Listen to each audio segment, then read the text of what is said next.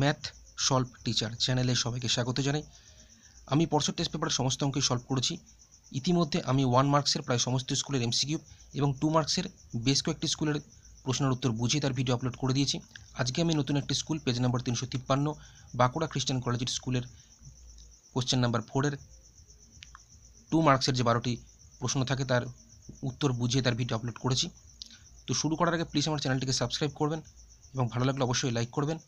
এর ফলে কী হবে, পরবর্তীকালে তোমাদের কাছে ভিডিওগুলি পৌঁছে যাবে এবং এছাড়াও পরবর্তীকালে বিভিন্ন সরকারি চাকরির পরীক্ষার প্রশ্নপত্র যে অঙ্কের যে প্রশ্ন থাকে তার ভিডিও আপলোড করব। তো শুরু করার আগে আরও একটা কথা বলে রাখি, সবাই বলছে যে তাড়াতাড়ি ভিডিও আপলোড করুন, তো সেই কারণে তাড়াতাড়ি করতে গিয়ে আমার কিছু অনিচ্ছাকৃত ভুল থেকে যেতে পারে। যদি কিছু ভুল থেকে যায় প্লিজ আমাকে ক্ষমা করবেন, ঠিক আছে, এবং কমেন্ট বক্সে অবশ্যই জানাবেন। তো যাই হোক, আজকে শুরু করলাম। পেজ নম্বর 352 বাঁকুড়া খ্রিস্টান কলেজের স্কুলে এই যে 4-এর 12টি প্রশ্ন আছে, এই 12টি প্রশ্নের উত্তর আমি বুঝিয়ে তার ভিডিও আপলোড করেছি। তো শুরু করলাম। পেজ নম্বর 353 4-এর 1 নম্বর প্রশ্ন উঠেছে, এ একটি ব্যবসায় 8,000 টাকা খাটায়, কয়েক মাস বাদে বি 10,000 টাকা দিয়ে ওই ব্যবসায় যোগ দেয়। বি টাকা দেওয়ার 4 মাস বাদে এর লভ্যাংশ বি এর লভ্যাংশের দ্বিগুণ হয়। এ টাকা ওই ব্যবসায় কত মাস নিয়োজিত ছিল? ঠিক আছে, তো এখানে একটা জিনিস বলেছে, দেখো, এ টাকা দেওয়ার কয়েক মাস বাদে বি কিন্তু টাকা দিচ্ছে, তার মানে ধরি, এই যে আমি লিখেছি, ধরি এ টাকা দেওয়ার এক্স মাস বাদে বি ওই ব্যবসায় যোগ দেয়। আচ্ছা, এবার বি টাকা দেওয়ার 4 মাস বাদে এর লভ্যাংশ বি এর লভ্যাংশে দ্বিগুণ হয়, তার মানে হচ্ছে বি এর টাকাটা কত মাস নিয়োজিত থাকছে? 4 মাস। তাহলে টোটাল এর টাকা ওই ব্যবসায় কত মাস নিয়োজিত থাকছে? এক্স প্লাস 4 মাস। তো সেই কারণে এরকম লিখেছি। সুতরাং এর টাকাটা ওই ব্যবসায় এক্স প্লাস 4 মাস নিয়োজিত ছিল। এখন এর টাকাটা কত ছিল? 8,000। ঠিক আছে, এখন এর 8,000 টাকা এক্স প্লাস 4 মাস খাটিয়ে যে পরিমাণ লাভ হয়েছে, সেই লাভ এক মাসে পেতে হলে মূলধন হবে 8,000 গুণ কী হবে? এক্স প্লাস 4 টাকা। আচ্ছা, আর বি এর টাকা দেওয়ার 4 মাস বাদে, মানে বি এর টাকাটা কত মাস কেটেছে? বি এর টাকা কেটেছে 4 মাস। বি এর কত টাকা? 10,000 টাকা। তো সেই কারণে লিখেছি বি এর 10,000 টাকা 4 মাস কেটেছে, সুতরাং এক মাস হিসেবে বি এর মূলধন হবে 10,000 গুণ 4 সমান 40,000 টাকা। আচ্ছা, তারপর এখানে বলেছিল আবার কি, 4 মাস বাদে এর লভ্যাংশ বি এর লভ্যাংশের দ্বিগুণ হবে। তো আমরা একটা কথা জানি, যেটা সেটা হচ্ছে মূলধনের অনুপাত ইকুয়াল টু লভ্যাংশের অনুপাত হয়, কারণ লভ্যাংশ মূলধন অনুপাতে বণ্টিত হয়, সেই কারণে মূলধনের অনুপাত ইকুয়াল টু লভ্যাংশের অনুপাত। তো এখানে বলেছিল যে এর লভ্যাংশ বি এর লভ্যাংশের দ্বিগুণ, তার মানে বি এর লভ্যাংশ যদি এক্স হয় তাহলে এর লভ্যাংশ কি হবে? 2x। ঠিক আছে, তো যাই হোক, এটা হচ্ছে লভ্যাংশের অনুপাত x:2x। আর মূলধনের অনুপাত আমরা কি পেয়েছিলাম? এর মূলধন ছিল হচ্ছে এইটা এবং বি এর মূলধন হচ্ছে এইটা, তাই সেই কারণে এইটা ইস টু এটা সমান সমান এর লভ্যাংশ 2x আর, ঠিক আছে, এরকম লিখেছি, আর বি এর লভ্যাংশ x। ঠিক আছে, এর মূলধন ইস টু বি এর মূলধন লিখেছি সমান সমান এর লভ্যাংশ ইস টু বি এর লভ্যাংশ। আচ্ছা, এবার ক্যালকুলেশনে যাব, বা এটা ইস টু এটা মানে হচ্ছে এটা বাই এটা সমান সমান এটা ইস টু এটা মানে হচ্ছে এটা বাই এটা। আচ্ছা, বা দিয়ে দেখতে পাচ্ছ এখানে 3টে শূন্যর সঙ্গে এই 3টে শূন্য কেটে গেছে, 8×5 = 40 কেটেছে। ঠিক আছে, 8×5 = 40। তো এক্স প্লাস 4 ওপরে আর বাই 5 সমান সমান 2, বা এক্স প্লাস 4 সমান সমান 5 দুগুণে 10, বা এক্স সমান সমান 10 প্লাস 4টা ওদিকে গেলে হচ্ছে -4, বা এক্স সমান সমান হচ্ছে 6। এখন এর টাকাটা আমি লিখেছিলাম ওই ব্যবসায় এক্স প্লাস 4 মাস নিয়োজিত ছিল, সেই কারণে এক্স প্লাস 4টা বার করে নিলাম। এক্স প্লাস 4 মানে হচ্ছে 6 + 4 10 মাস, তাহলে এর টাকা ওই ব্যবসায় 10 মাস নিয়োজিত ছিল। আমি পুরো অঙ্কটা একবার দেখিয়ে দিচ্ছি, দেখে নাও।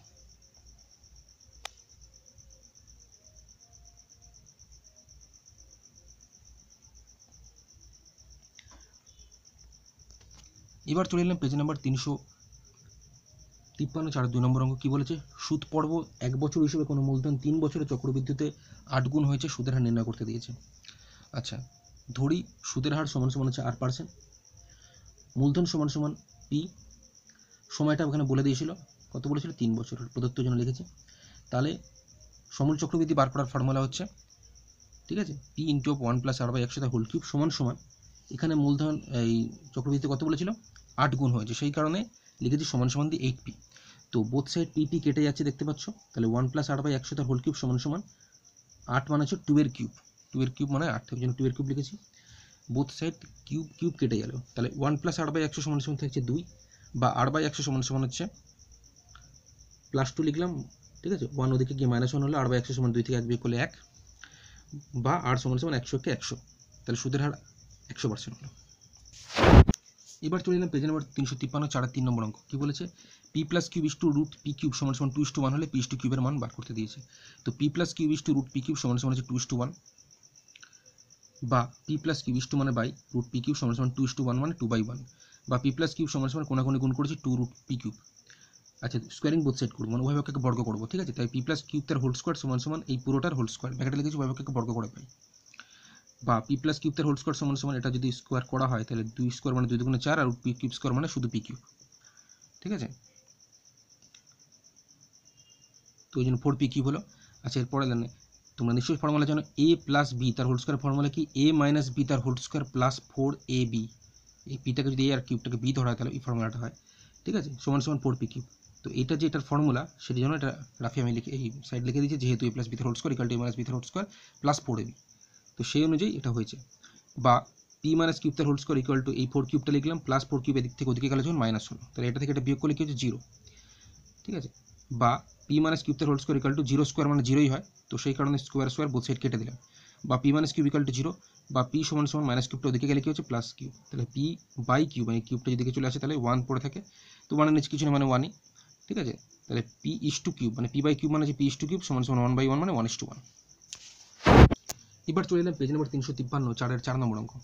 কি বলেছে, m - 2 × x² - m - 3 × x plus m + 1 = 0 দ্বিঘাত সমীকরণের বীজদ্বয়ের গুণফল তাদের যোগফলের 3 গুণ হলে m এর মান কতবার করতে দিয়েছে। তো ফার্স্টে এই দ্বিঘাত সমীকরণটাকে টুকলাম। তো এই দ্বিঘাত সমীকরণটির বীজদ্বয়ের যোগফল, তো আমরা একটা যেটা জানি ax² + bx + c = 0 সমীকরণের ক্ষেত্রে বীজদ্বয়ের সমষ্টির ফর্মুলা কি জানি আমরা -b/a, এবং গুণফলের ফর্মুলা জানি c/a। তো এখানে সেটাই অ্যাপ্লাই করব। তো এখানে প্রথমে বলে দিই, এ বলতে তাহলে প্রথম ax² + bx + যদি ফিগার আনা যেত তাহলে এ বলতে এখানে m - 2, বি বলতে হচ্ছে -m - 3, সি বলতে m + 1। বোঝার সুবিধার জন্য আমি সাইড একটুখানি লিখে দিয়েছি, তাহলে এ মানে হচ্ছে m - 2, বি মানে -m - 3, সি মানে m + 1, ঠিক আছে। তাহলে বীজদ্বয়ের যোগফল ইকুয়াল টু ফর্মুলা কি -b/a, তো -b বলতে কি -m - 3, ওই জন্য উপরে লিখেছি এ বলতে m - 2 বসিয়ে দিলাম, সমান সমান -m প্লাস m - 3/m - 2, এবং বীজদ্বয়ের গুণফলের ফর্মুলা কি c/a, তো c বলতে m + 1 বাই a বলতে m - 2, c/a লিখলাম। এইবার বইতে যেটা বলেছে সেটা দেখতে হবে, বীজদ্বয়ের যোগফল তাদের বীজদ্বয়ের গুণফল তাদের যোগফলের 3 গুণ হলে, ঠিক আছে। তো বীজদ্বয়ের গুণফল কত বেরিয়েছে, বীজদ্বয়ের গুণফল এইটা, ওই জন্য বীজদ্বয়ের গুণফলটা লিখেছি। গুণফল যোগফলের 3 গুণ বলেছে, তো যোগফল তো এটা বেরিয়েছিল, তাই যোগফল লিখেছি, এর 3 গুণ বলেছে জন্য সামনে 3 গুণ করেছে। আচ্ছা, বা m + 1/m - 2 যেরকম আছে লিখলাম, সমান সমান 3 সঙ্গে m গুণ করলে 3m হয়, -3 × 9 বাই m - 2 যেরকম আছে থাকলো। আচ্ছা, বোথ সাইড এখানে হরে m - 2 আছে, এখানে হরে m - 2 কেটে দিলাম, ঠিক আছে। বা m + 1 সমান সমান উপরে পড়ে থাকছে 3m - 9। এবার এমগুলো একদিকে, নাম্বারটা একদিকে নিয়ে যাবো, ঠিক আছে। m লিখলাম +3m, ওদিক থেকে এদিকে আসলো -3m, -9 লিখলাম +9 দিক থেকে গেল -1, ঠিক আছে। বা m থেকে 3m বিয়োগ করলে হচ্ছে -2m সমান সমান -9 - 1 করলে -10। আচ্ছা, দু সাইডে মাইনাস মাইনাস কেটে দিলাম, তাহলে 2m সমান সমান হচ্ছে 10, m সমান সমান 10/2 সমান সমান 5, ঠিক আছে। তাহলে m সমান সমান কত বের হচ্ছে 5, m এর মান হচ্ছে 5। তো অঙ্কটা আরেকবার দেখে নাও।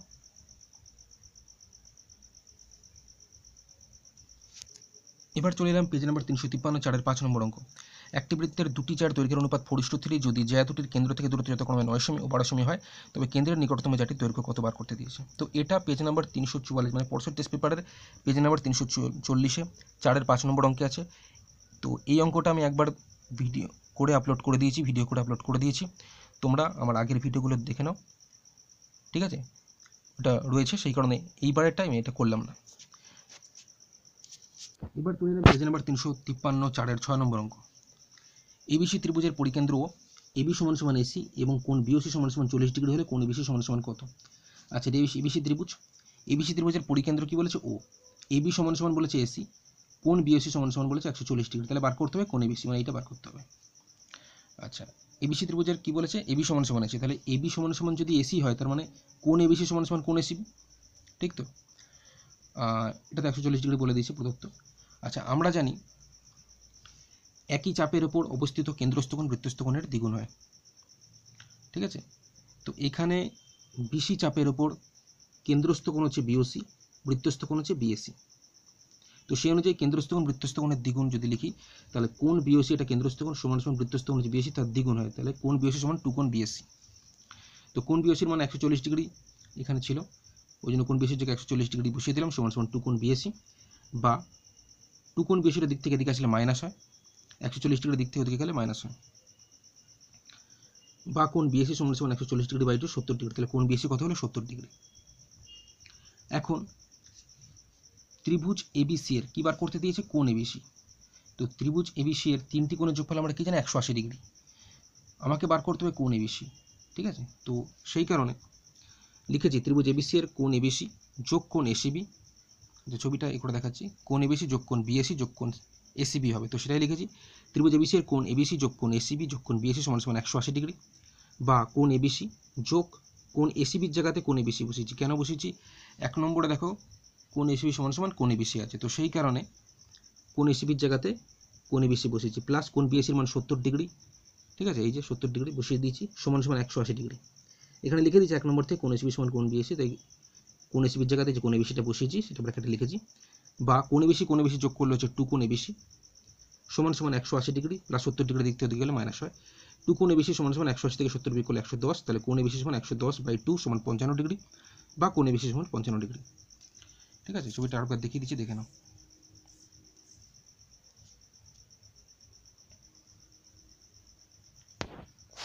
এবার চলে এলাম পেজ নম্বর 353, ছাড়ের 7 নম্বর অঙ্ক।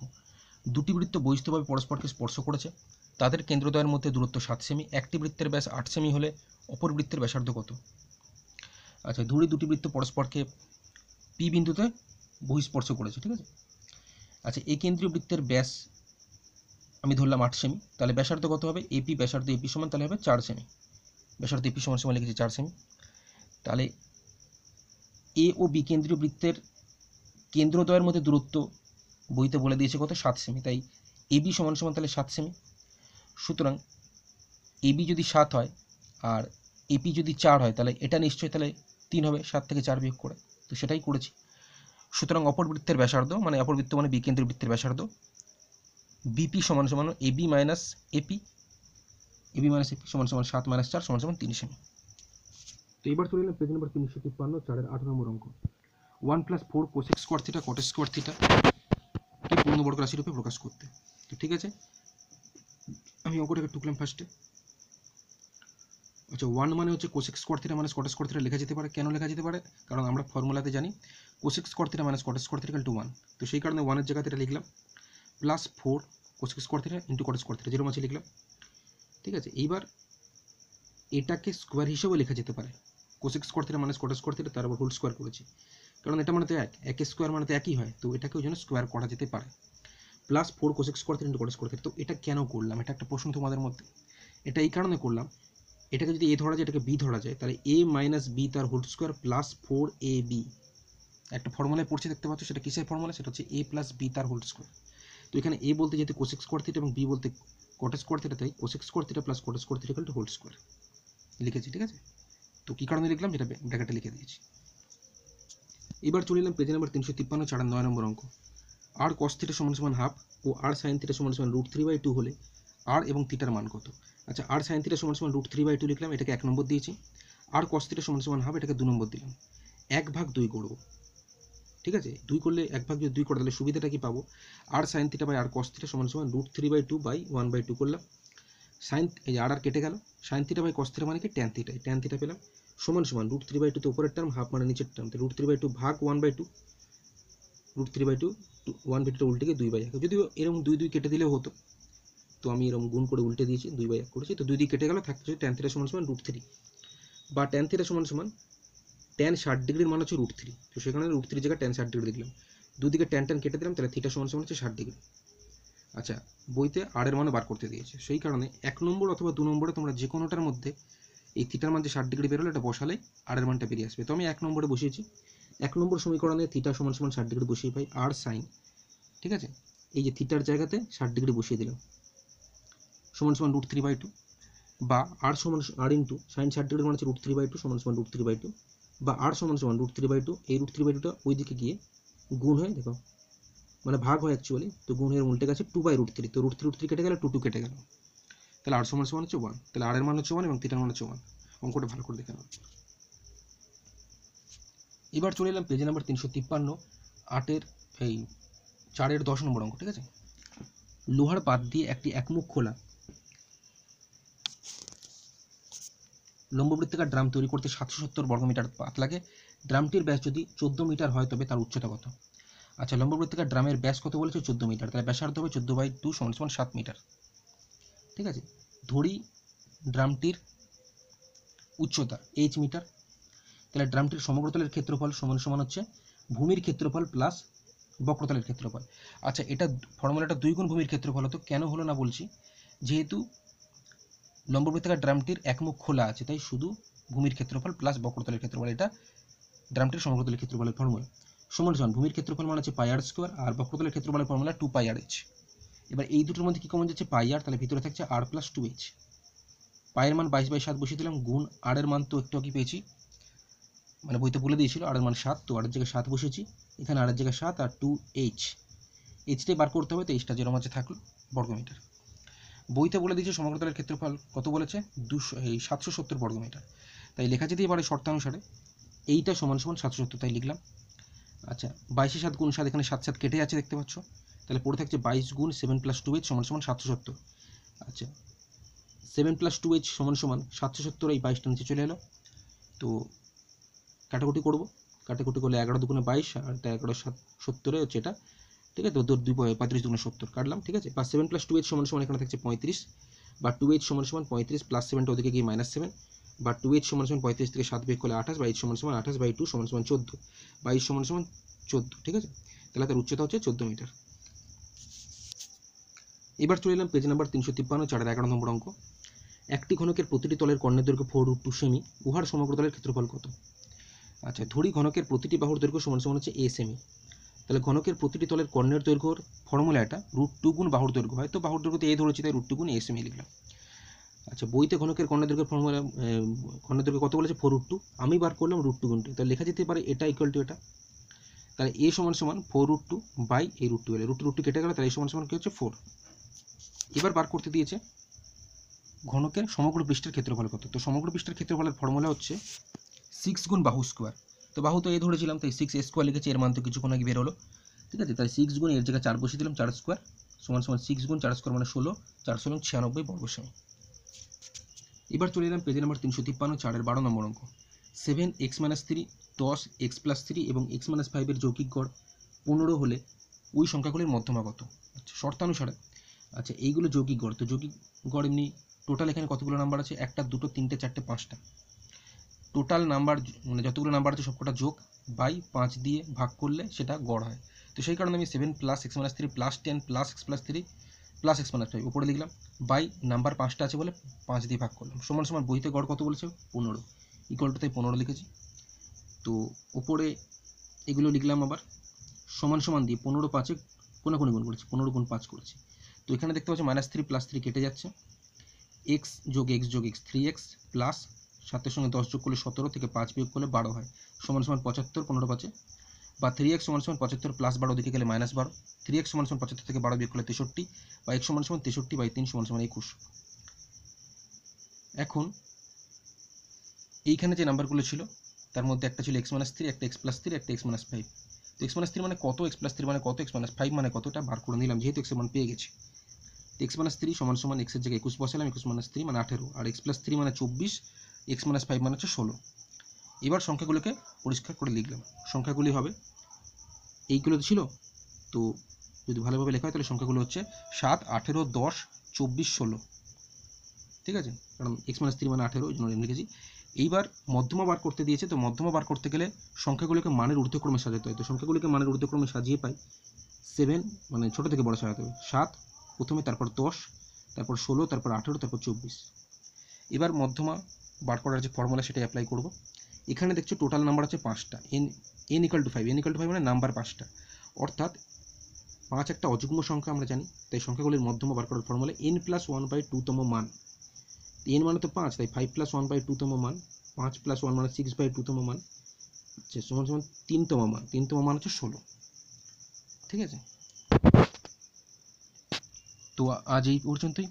তো আমি প্রথম দিকের অঙ্কগুলো একটু দ্রুত গতিতে বলেছি, মানে বুঝিয়েছি, যদি অসুবিধা হয় তো আমাকে কমেন্ট বক্সে জানাবে। ভালো লাগলে অবশ্যই লাইক করবে, কিন্তু আমি লাইক কিন্তু পাচ্ছি না, যদি ভালো লাগে অবশ্যই লাইক করবেন।